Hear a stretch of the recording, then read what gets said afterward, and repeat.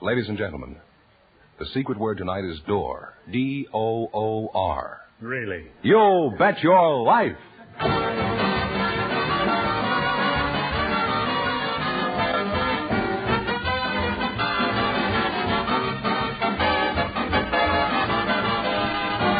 The DeSoto Plymouth Dealers of America present Groucho Marx in You Bet Your Life, the comedy quiz series produced and transcribed from Hollywood.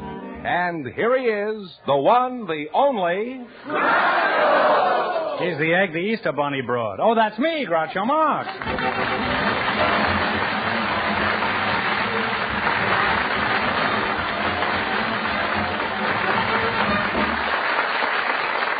Thank you. Well, here I am again with $1,500 for one of our couples. George Fenneman, who gets first crack at all that money? We invited some steel workers and some icemen to the program tonight, and just before we went on the air, our studio audience selected Iceman Ray Morgan and Steelman Dan Daniel. Gentlemen, meet Groucho Marx. Welcome, boys, for the DeSoto Plymouth Dealers. And if one of you says the secret word, you divide $100 in cash. It's a common word, something you see every day. Mr. Ray Morgan, you're the Iceman? Yes, sir. Mm-hmm. Where do you work? Work for the Union Ice Company in Hollywood. What do you do? Oh, we make and deliver ice. Oh. Well, how do you make ice? Oh, we put water in tanks. You're welcome, huh?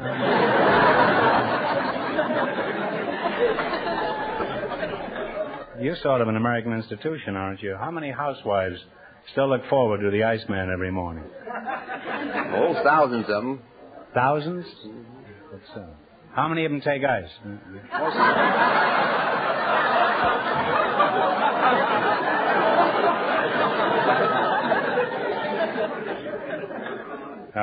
Mr. Daniel, what sort of work do you do? Steel worker. You work at steel? You mean you're a crook? Now, why do you commit all this larceny? U.S. Steelworks. U.S. Steelworks. Yes. Are you married? Yes, sir. How'd you meet your wife? Did you steal her, too? Or? Well, I met her on a blind date. I had a date with her sister, and I went out, and the fellows had me tingled up, and they tingled the girls up, and they tingled the girls up, and I get the one I was supposed not to get, and the one that I got. I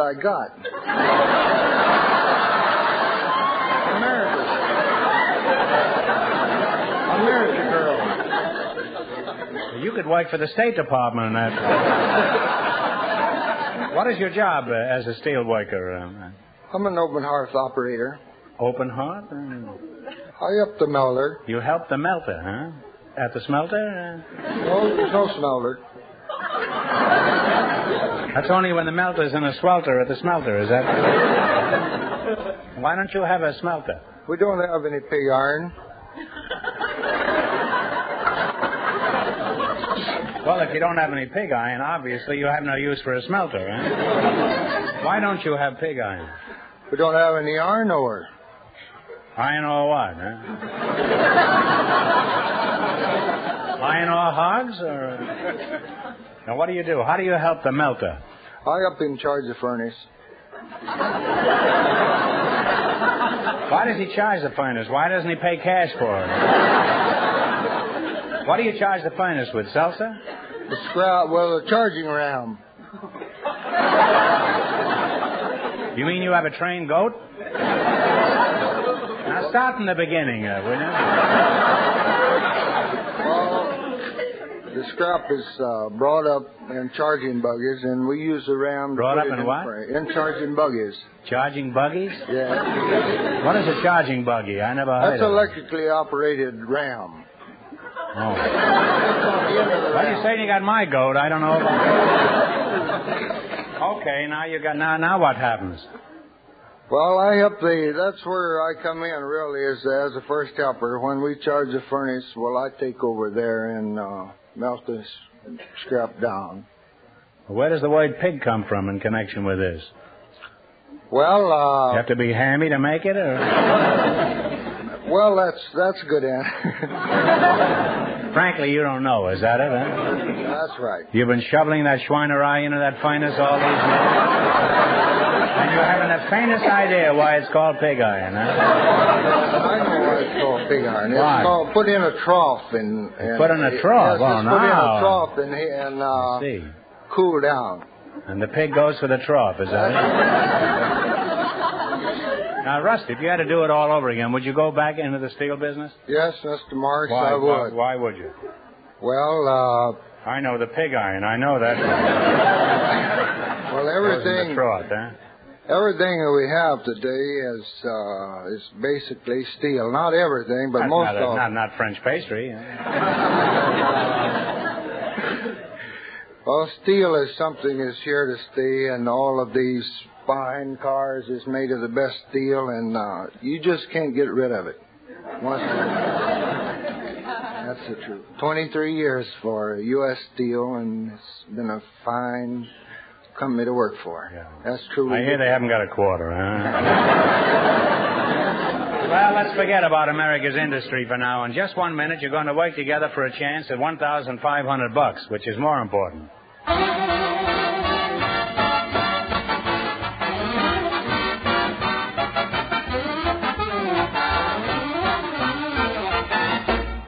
When you stop in at any of the more than 3,000 DeSoto Plymouth dealers, it makes no difference how big or how small the service job to be done. The important thing is, these dealers appreciate your call. And to prove it, they make it their business to please you in every way they can. To do this, they offer you the benefit of not only the best tools and equipment, not only the factory-trained mechanics, but they offer you courtesy and a fair deal. Being courteous and thoughtful, being fair and square is their creed, their way of doing business. So, wherever you drive, remember, across this nation are more than 3,000 DeSoto Plymouth dealers, each with an honest desire to serve you. And remember, all dealers who sell DeSoto also sell Plymouth.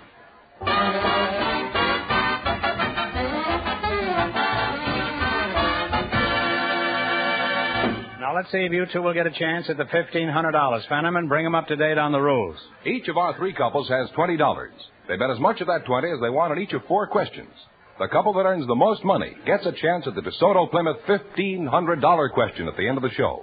Our other 2 couples are in a waiting room off stage, so they don't know what's happening out here. Here we go. Let's see how high I can build you $20. You selected sports personalities as your category. Is that right? Now, you have $20. Here's your first question. How much of the 20 will you bet? $5. In what sport is Sam Snead famous? Golf. Golf is right. We have $25 now. Remember, you're going for $1,500 tonight. How much of the 25 will you try? Let's take 15 this time. Okay. 15. Doesn't agree with him. He's liable to hit him over the head with an ingot. In what sport is Jack Kramer famous? Tennis. Tennis is right. They're climbing, Groucho. They have $40. All right, you got $40. Here's how much you going to bet on this one. Here's your third question. How much of the 40? $30. $30. In what sport is Johnny Longden famous? Horse racing. Horse racing is right.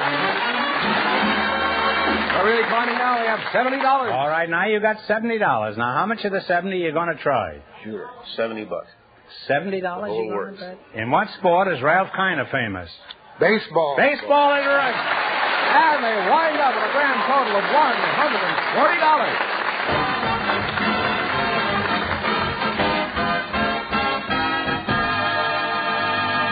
Thanks and good luck from the DeSoto Plymouth dealer. Stick around now. You may get the chance at the big question. Groucho, the secret word is still door. Perhaps the next couple will say it. Just before we went on the air, our studio audience selected a baby photographer and a young mother. And here they are, Mrs. Linda Sutton and Mr. Newell Morris. Meet Groucho Marx.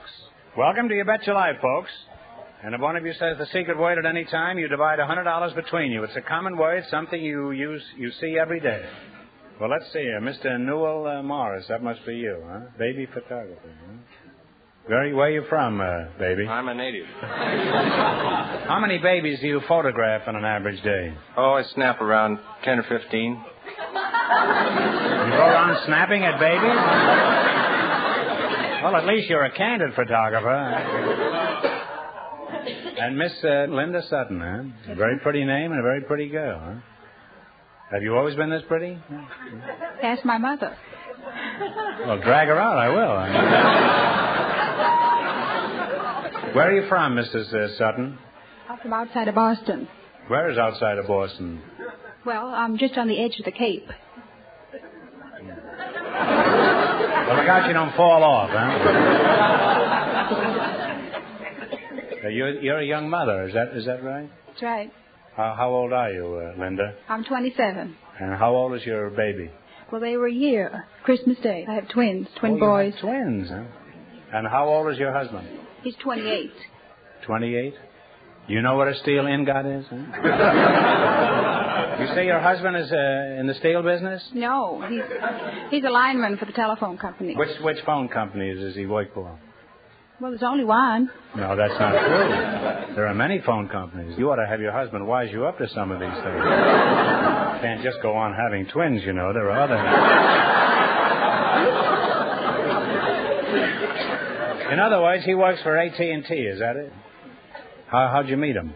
Oh, I met him. I was fishing for eels.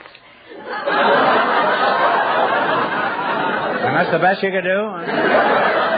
I come from a family of 6. I'm the only girl. I have 5 brothers. And they're always, my big brother... Well, thanks for the warning, Mr. Sutton. My big brother was going to... Just how big is your big brother? Well, I have 5. Any size you want, I got them. Now then, we were on the eels, huh?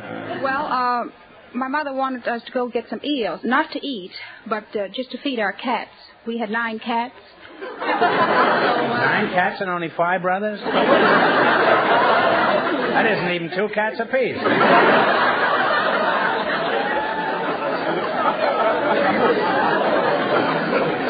Well, anyway, my brother took me along so I could watch my little brother. Because as soon as I got there, my big brother went away. I think he went talking to some girls or something. So, really? Then my other brother... You mean he preferred girls to eels? Can't be much of a man, that fella, right? And he came back in a little while, and he had this other fellow with him. And he says, hey, sis, this is Sutton. So he reached into the bucket that he had, and he pulled out this great big long eel, and he threw it at me. And I guess he meant me to catch it, but anyway, it hit me right in the face. Is that considered romance in Massachusetts? Has strange customs in New England. Slapping a girl in the kisser with an eel, I never thought was just the right way to get introduced to a girl. Huh? Do you work, Mrs. Sutton? Well, yes, I do. I have a part-time job as a chocolate dipper. I beg your pardon. What did you say you dip? Chocolates. You dip chocolates? Dip them in what? Chocolate. I work with nuts. You take 3 nuts.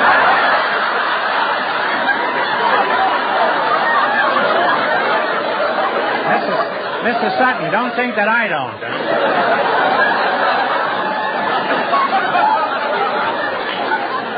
I've worked with more nuts than you will ever see.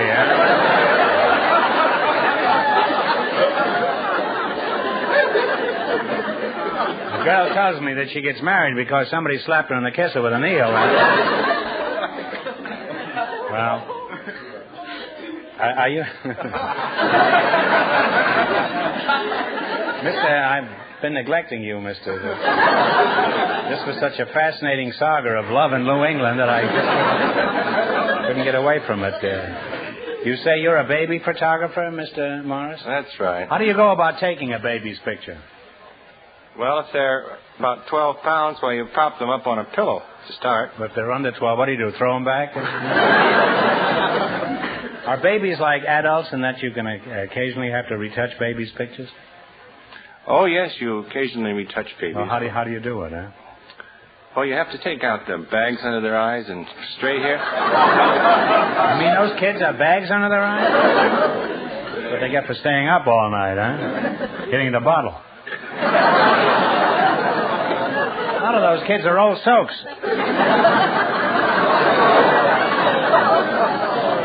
Who takes the pictures in your family, you or your husband? Well, I take them of him, and he takes them of me. Well, that's the only way you can do it, huh? Unless you have arms 8 feet long. Well, who takes the best pictures, you or your husband? Well, I do. The pictures he takes, they don't look like me. What do you mean they don't look like you? Well, last summer he took a picture of me in a bathing suit, and it didn't look like me at all. Were you underwater at the time? What was the matter with the picture? It was too light. Give us the lowdown, Mr. Morris. What was the matter with the picture of Mrs. Sutton? Must have been an overexposure.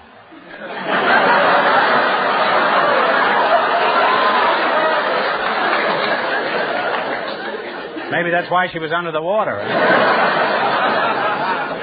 Well, I know all about snapping at babies. Now, let's see how snappy you two are with your answers. You're going to play You Bet Your Life for the chance at $1,500 of the DeSoto Plymouth question. You're on your $20 and the more than the other couples, and you get a chance at the big question. I can't tell you how much our first couple won, but Fenneman is off stage to remind our listeners. The iceman and the steel worker earned $140. Here we go. Let's see how high I can build you $20. You selected capitals of states as your category. Is that right? Now, you got $20. How much are you going to risk? 15. What is the capital of Kentucky? Frankfurt. Frankfurt is right. On their way, they have $35. How much of the 35 will you try? 30. What's the capital of South Dakota? Pierre. Pierre is right. They're starting to climb. They have $65. How much are you going to try? 60. 60. You don't care what he says anymore. What is the capital of Vermont? Montpelier. Montpelier is right. In New England there. Now they have $125. No kissing until the show is over, huh? The whole thing. Okay. Shoot it. Rackaroon here, huh? You've got $125, and you're going to try for this one. What is the capital of North Dakota? Bismarck. Bismarck is right. And they wind up with a grand total of $250.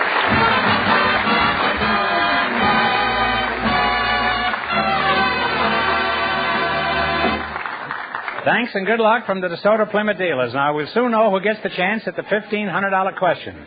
And now, a word from the more than 3,000 DeSoto Plymouth dealers.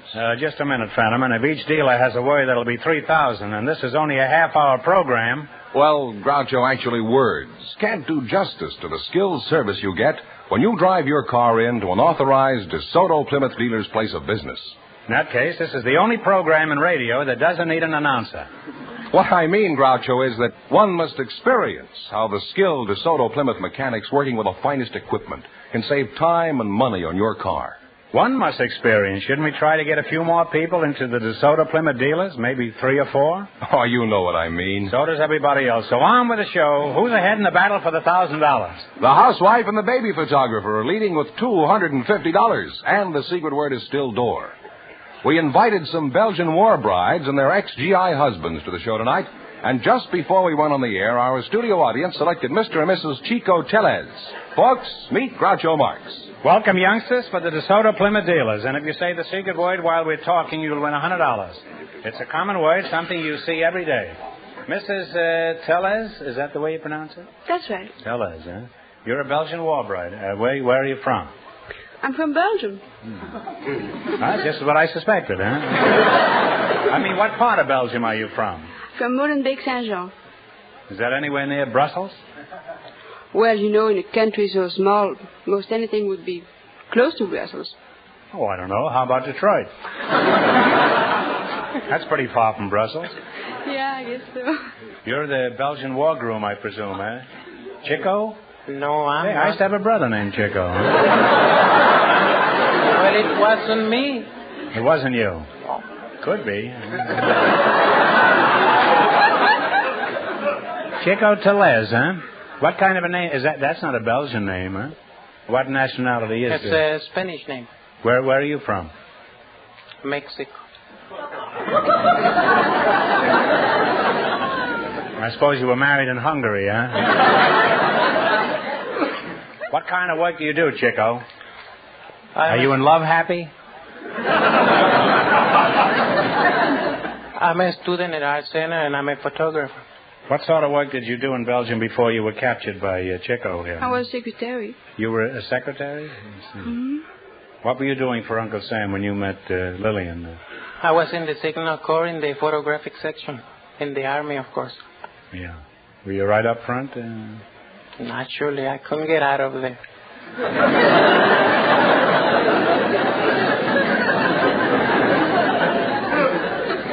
Do you have any little Brussels sprouts, Lillian? Brussels. No, not yet. You have a delightful accent, Lillian. You speak English very well for it. Thank you. How long did it take you to learn it? About 3 years. 3 years. You're very quick to learn. Do you speak any other languages? Yes, French and German. I speak a number of languages myself, you know. Should we have a little conversation in Belgian? In what? In Belgian? Just you and I, yeah? In Belgium. That would be impossible. Don't you speak Belgian? Nobody speaks Belgian. There isn't such a language.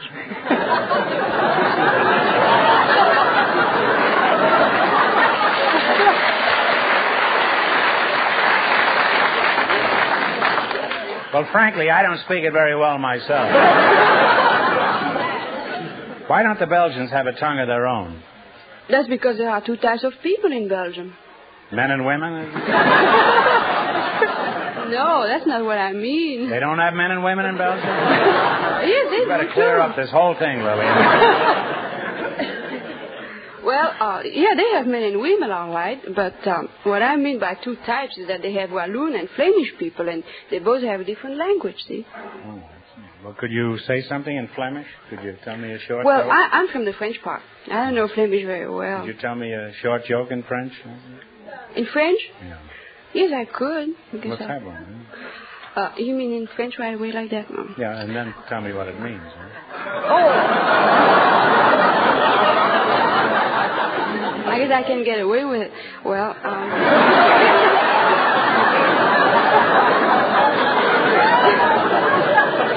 Well, clean it up a little, will you? Je connaissez-vous l'histoire du monsieur qui fut réveillé à 3 heures du matin par le téléphone à 3 heures du matin et il se rendit compte que c'était le mauvais numéro. Alors le monsieur à l'autre bout de la ligne s'excuse de ce que ce soit le mauvais numéro et de ce qu'il est dérangé. Alors il dit, oh, ça ne fait rien, de toute façon je devais me lever pour répondre au téléphone.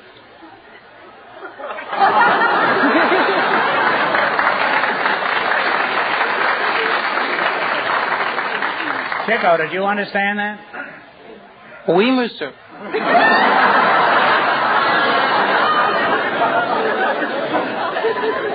He's really a brilliant linguist, this guy. Well, Chico, explain, and would you explain in English what she just told in French? I think she can explain it better. No, you Lillian, he's shoving it over on you, huh? Yeah. You tell me what you said, huh? Something about the telephone, I guess.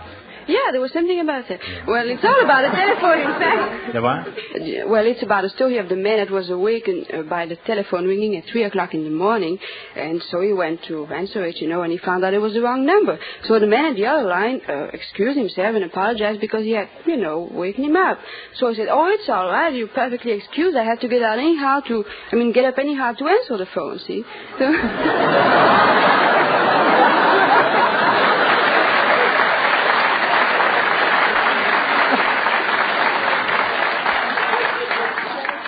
Well, if Leopold is smart, he'll never come back to Belgium. Now that you've lived in California, Lillian, what do you think of Americans? And speak frankly, I'll probably go to jail, but it'll be worth it, huh? Oh, you won't go to jail for what I say. No. Well, how do American men compare with Belgian men as husbands? Well, they're very different. Very different. You see, a Belgian husband is, he has an air of superiority, and he doesn't want to help his wife in the housework or anything like that, and he's just a boss, that's all. Mm-hmm. And which system do you prefer? Oh, I think America is a wonderful country for women.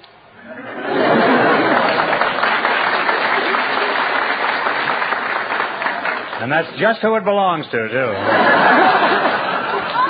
Chico, you were a sucker. You never should have left Belgium. Well, it's really been very interesting having you both here tonight, and I wish you a long and happy married life. Now, you're going to try for a chance at the $1,500 question. Beat the other 2 couples, and you win the chance at all that money. I can't tell you how much our other 2 couples won, but Fenham is going to remind our listeners. The housewife and the baby photographer are ahead with $250. Here we go. Let's see how high I can build you $20. You selected composers of operas as your category. Yes. All right, now you have $20. How much are you going to try? Well, we don't want... $10. Is that all right, Chico? I suppose so. All right, who was the composer of Carmen? Ambroise Thomas? No. No, I'm sorry, it was Bizet. Oh, yes. They now have $10. You were too busy to remember that, that's all.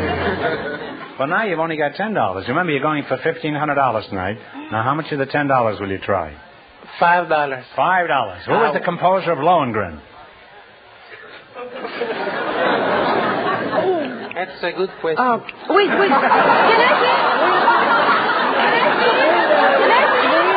Yes. Wagner. Oh? Wagner. Wagner is right. Well, they're gaining their money back. They now have $15. Chico, that was not only a good question, that was a good answer, too. All right, now you got $15. Here's your third question. How much of the 15 will you bet? And remember, either of you can answer this question, you know. 5. You're going to bet $5, huh? 10. $10. You're back in Belgium. He's the boss over there. Yeah, I can see. All right, who was the composer of The Marriage of Figaro? Oh. Couldn't be Mozart, no. Mozart is right.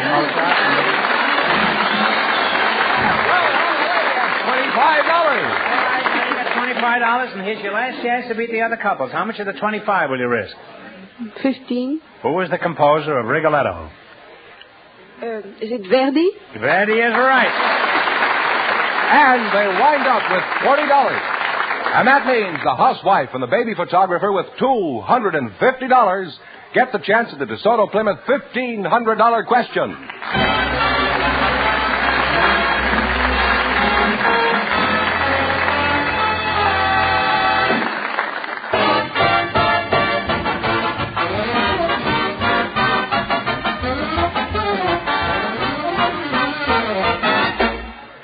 Three things you can always count on when you visit any one of the DeSoto Plymouth dealers: efficient service, courteous service, service at a fair price.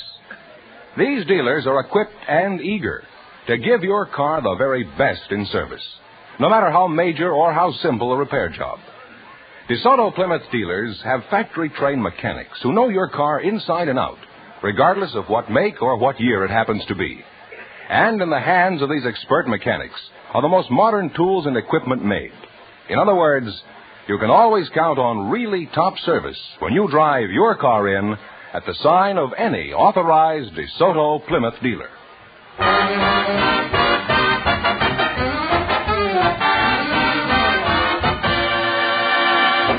And here's the housewife and the baby photographer, the winning couple, all ready for the DeSoto Plymouth $1,500 question, Groucho. All right, here's the lady with the eels and the chocolate dips, and we'll see how smart you are now. Here we go for $1,500. I'll give you 15 seconds to decide on a single answer between you, so think carefully and please no help from the audience. Here it is. In the original Constitution of the United States, there are 7 articles. How many amendments have been added to the Constitution? You must tell me exactly.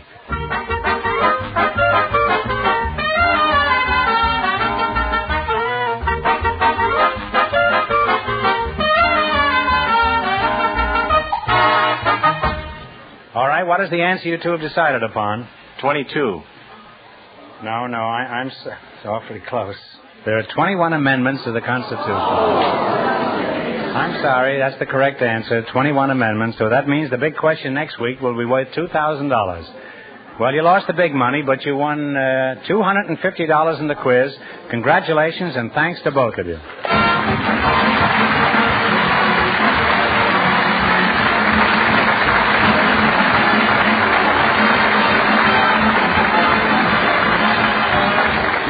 Bet Your Life is a John Goodell production, transcribed from Hollywood, directed by Robert Dwan and Bernie Smith. Music by Jerry Fielding. Be sure to tune in again next Wednesday night at this time for the Groucho Marx Show, You Bet Your Life. Presented by the more than 3,000 DeSoto Plymouth dealers of America. And remember, all dealers who sell DeSoto also sell Plymouth. 2 great cars, both products of the Chrysler Corporation. And don't forget, next week the big question will be worth $2,000. I'd like to thank the readers of Radio Mirror magazine for voting our show the best of its kind on the air. Well, Bing Crosby's all tuned up and ready to go, so good night, folks, and remember, just be sure to see your DeSoto Plymouth dealer.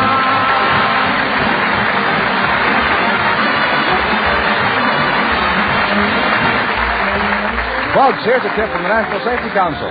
If you can't control your temper, you can't control your driving. This is George Fenneman signing off for the more than 3,000 DeSoto Plymouth dealers from coast to coast.